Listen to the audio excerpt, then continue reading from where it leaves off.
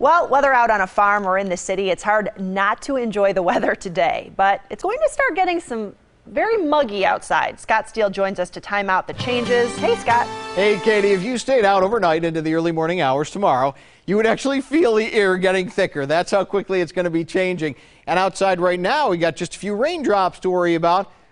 Really nothing to worry about too significant at all. Here's Storm Team 4 Max radar sweeping across southeastern Wisconsin. Line of heavier showers off in western Wisconsin, entering more stable air around here. So these things are just kind of petering out. The steadiest, heaviest stuff was up around Fond du Lac, and even that didn't last very long. Now pushing into northern Sheboygan County around Greenbush. You may see a raindrop or two. You could count them probably on both hands from West Bend down southwest through Oconomowoc right along 94. If this holds together, yeah, again, a couple of raindrops may get the windshield wipers going for about a minute. That would be about it. And here's a live look right now from our Waukesha County Tower Cam as we look to the northwest.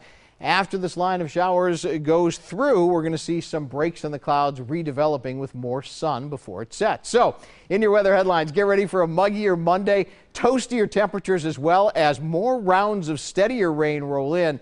I think we're going to enter an unsettled period after several nice days. Outside right now across the area, temperatures flirting with 80 degrees in Fondy. It is 81 in Chocolate City, USA, Burlington, 79 in Waukesha, 75 degrees right now officially at Milwaukee's Mitchell International. A southeasterly breeze, rather strong, anywhere between 12 and 22 miles an hour. That's going to dissipate as we go through the nighttime hours tonight. As we widen out the view, notice just off to the west, I mean, it is sizzling out there. 90 right now in Omaha, Nebraska, 94 Wichita, Kansas, 90 KC, 84 Des Moines. But it's not just the heat, it's the humidity. Look at these dew points, mid-70s. Tropical in nature from Sioux Falls on down south through Omaha. 71 in Des Moines, 70 the dew point in KC and St. Louis.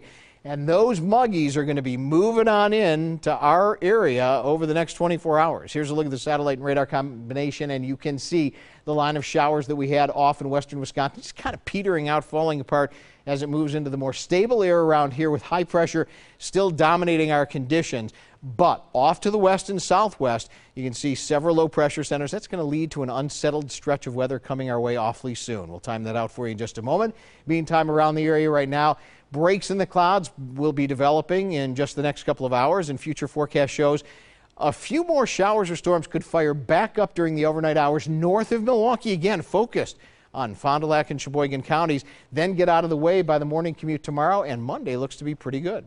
So your Storm Team forecast for tonight, other than an isolated shower or storm north, we'll see partly cloudy and warm conditions with temperatures down to the mid-60s. For tomorrow on our Monday, an isolated shower or storm very early, then becoming mostly sunny, most of the day dry, but very warm and humid.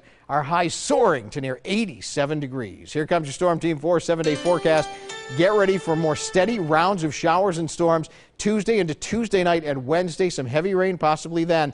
Near 90 degrees on Wednesday, a little cooler and drier by Thursday.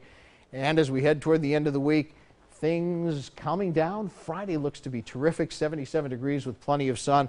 I think the unsettled stretch the first half of the week, the second half of the week looking pretty nice, Katie. Awesome. Look forward to it. Thanks, Nice Scott. Summary.